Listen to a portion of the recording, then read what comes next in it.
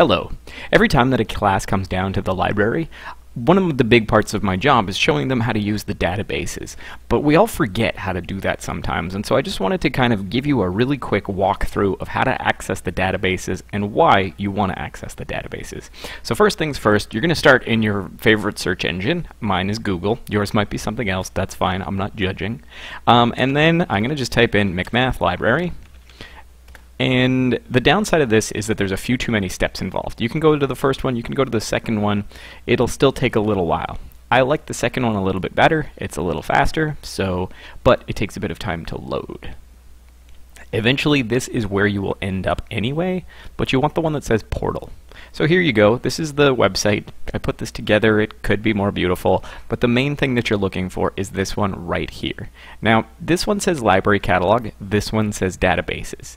I really wanted this one to work right out of the gate, but the way that the databases work, it's a little bit clunky, and so I'm going to start here. So this takes you to the catalog. This is what you're used to. This is what you see every time you get onto a computer or an iPad at McMath. And to get to the databases, you just want to hit this tab here, the one that says Visual. This one. I'm zooming in. This guy right there. Visual.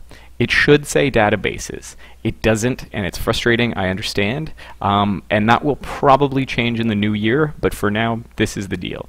So click Visual, and you get to here.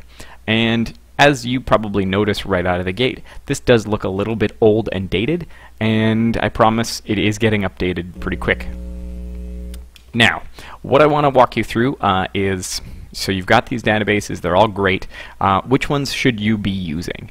It kind of depends on what you're doing. There's lots and lots of things that you might want to look at. If you're a teacher, check out ASCD ebooks. These are all educational books that are available to you in ebook form.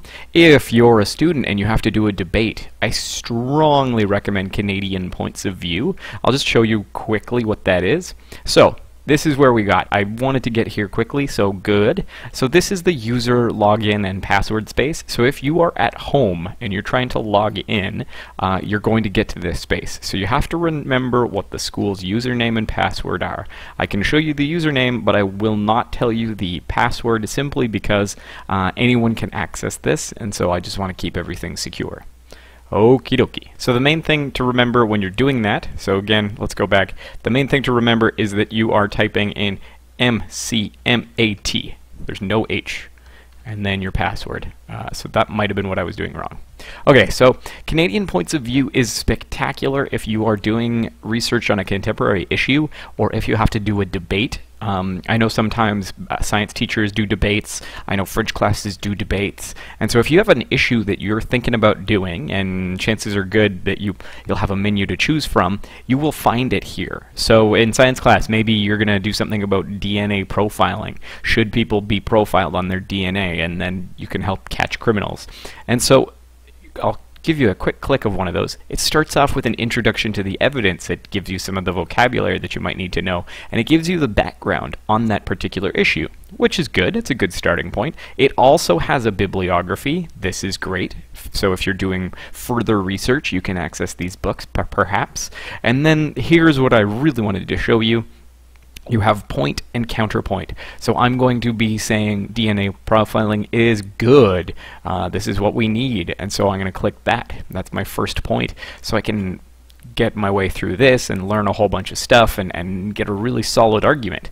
And then there's the counterpoint. So that might be the argument the opposite side is going to present. I would strongly recommend reading both of them so that you can kind of respond and anticipate the things that the other people are thinking about. But it's really, really interesting, and it provides some questions to think about, some arguments. It's pretty darn handy, and then there's additional kind of useful information here along the way. You get something on what like experts might weigh in on. So I strongly recommend checking this out. It's amazing. So that's Canadian Points of View. The next one I'm going to recommend for you guys is, well, if you're a teacher, I really recommend using Curio. Curio for teachers is amazing. So it takes content from CBC. That includes radio content, news content, TV shows, all kinds of stuff, and it presents it. You can stream it in your classroom, you can use it in the class, and a lot of it comes with teacher resources. So you get lessons that go with it, you get all kinds of handy things. So I just picked randomly a documentary, Should Pit Bulls Be Banned? And really interesting. I want to show this in my class. If you have an account, then you can access this. If you don't have an account, you need to make one. And teachers, if you want to make an account so that you can watch and plan and organize around this stuff, definitely come and see me. I will tell you the code to do that, and you're off to the races. But the amazing thing that Curio has, and I really want to show this off, is you can organize it by curriculum. So there's teacher guides, there's tutorials. Organizing by curriculum, I hit that, so resources curricula, takes me to British Columbia. Fantastic. Now I've got the curriculum of BC right here. And so if I'm a math teacher, I can click here and it has given me some math options. If I'm teaching foundations of math in pre-calculus 10, click it. Now here we go. I've got 10 different results on things that I could use in my classroom. This is great if you have a TOC coming in. This is great if you just need to get some marking done and just need someone else to do something for the class, or if you just want something to supplement what you're already doing. There's a ton of useful stuff, and it ranges in age. So some of this is from 2004, so you might not want to use it. Maybe you do. I mean, measuring risk is still relevant and important, but you might want to just check and make sure that the date, and definitely you want to preview whatever you're going to use. I love some of this stuff, like here's a quick one on why we need electoral reform and a quick visual explanation using Lego blocks. Those are the kinds of things that, you know, we want our students to know and think about. So that is Curio. Just really quickly, one other thing to mention. So some of it's in French. That's fantastic for French immersion teachers. If you are, I'm just going to pick Art Foundations here. There's some additional stuff, including lesson plans along the way. So because I'm not logged in with my username and password, it's not going to show me, but a lot of times if I click something, it's going to have a quick, easy lesson plan ready to go, and that can save you some time. Of course, you're going to want to change most of it, but there's worksheets, there's questions, there's discussion guides, there's all kinds of stuff. So Curio is really nice, and it's always being updated, so anything that happens today will get added shortly into Curio, so you can stay up to date on current events in your class. There's a ton of cool stuff you can do. So that's Curio.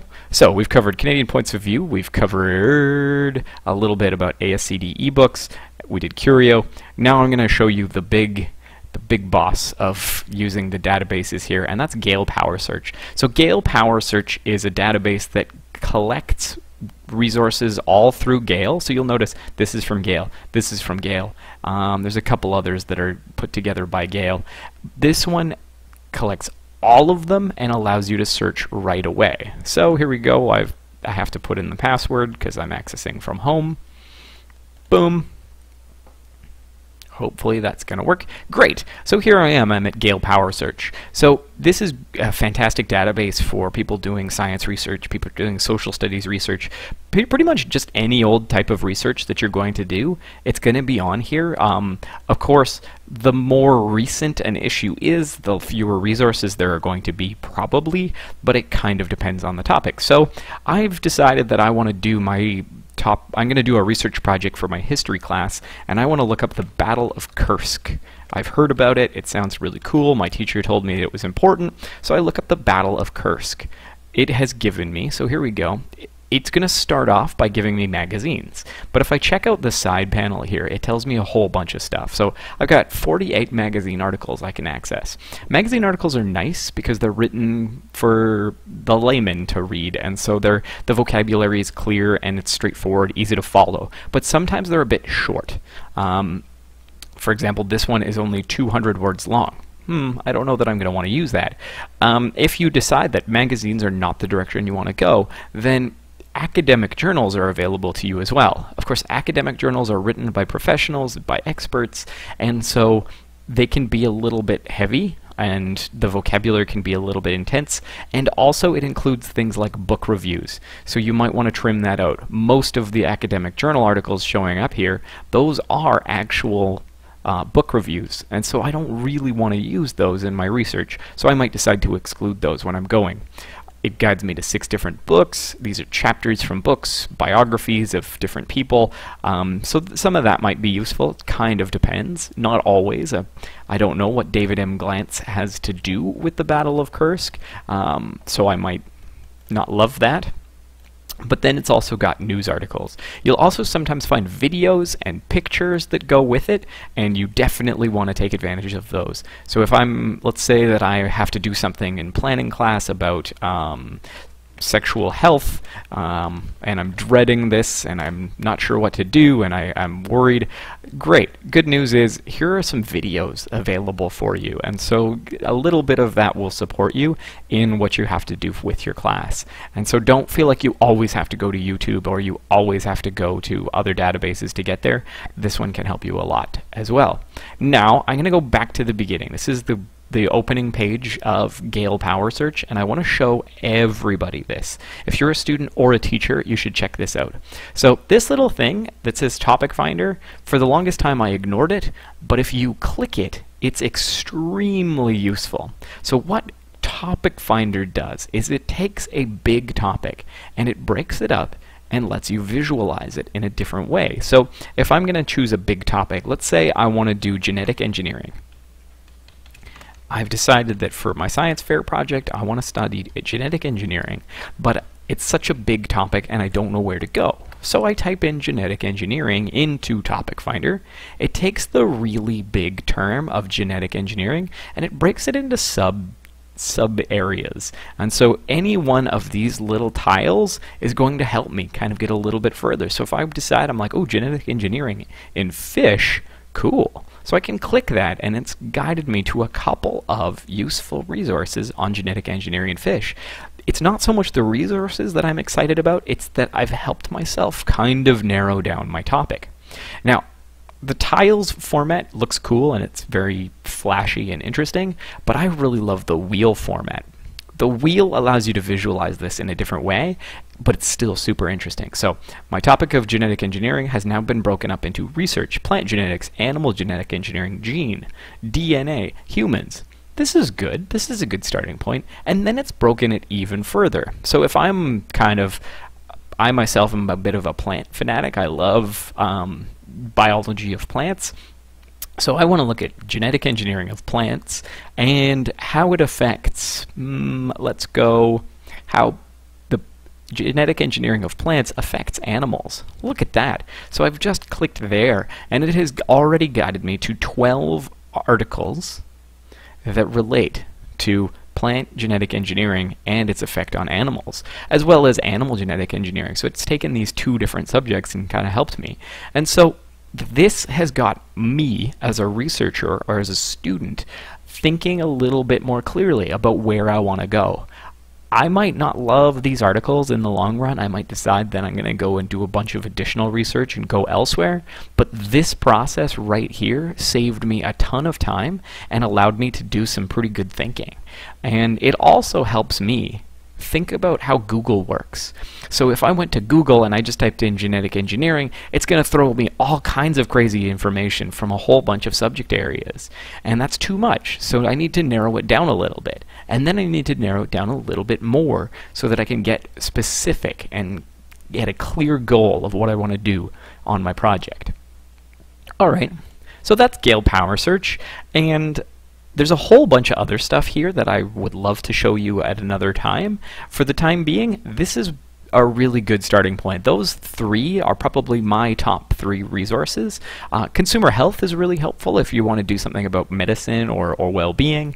The Encyclopedia of BC, Canadian Biography, and Canadian Encyclopedias, those are all kind of useful when it comes to social studies and history, but they're not going to have contemporary people. We recently discovered that. We went looking for like current ministers of different departments, and they didn't show up in here. You have to be dead to get input into one of these books, which is kind of a bummer.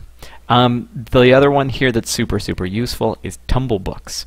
If you're looking for a book to read with your kids, you could use Tumble Books, and you get all kinds of interesting books in here. You can get picture books, you can get books for teens, you get all kinds of stuff, and they are ebooks, they're available, and what's cool about them as well is that you can actually listen to them. So let's say I decide I want to go to the Paper Bag Princess. Some of them allow me to actually listen online. So I don't think Paper Bag Princess, let's take a look. I click Paper Bag Princess, it wants me to enable Flash Player, okay, I'm going to allow. Oh yeah, look at that, so I get sound, I get everything.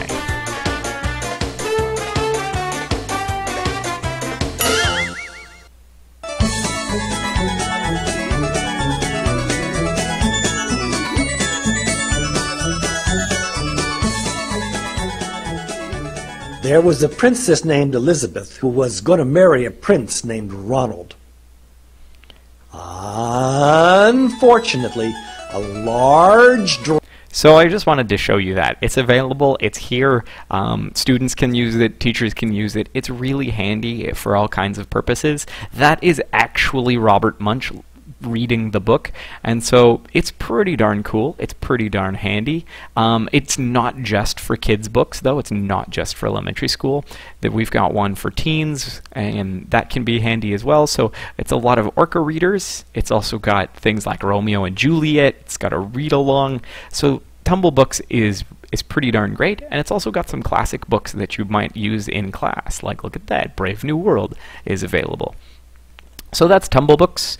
Other than that, I would encourage you to look around, poke around, see what's there, and try these things out. We invested a lot of money in allowing students and teachers to use this, and so I really just want to make sure that you know that they're there and you know that you can use them. You can use them at home, you can use them at school, and they're pretty darn cool. So I think that covers it for today. These are the databases, these are the ones that we have at McMath, and that's how you access them.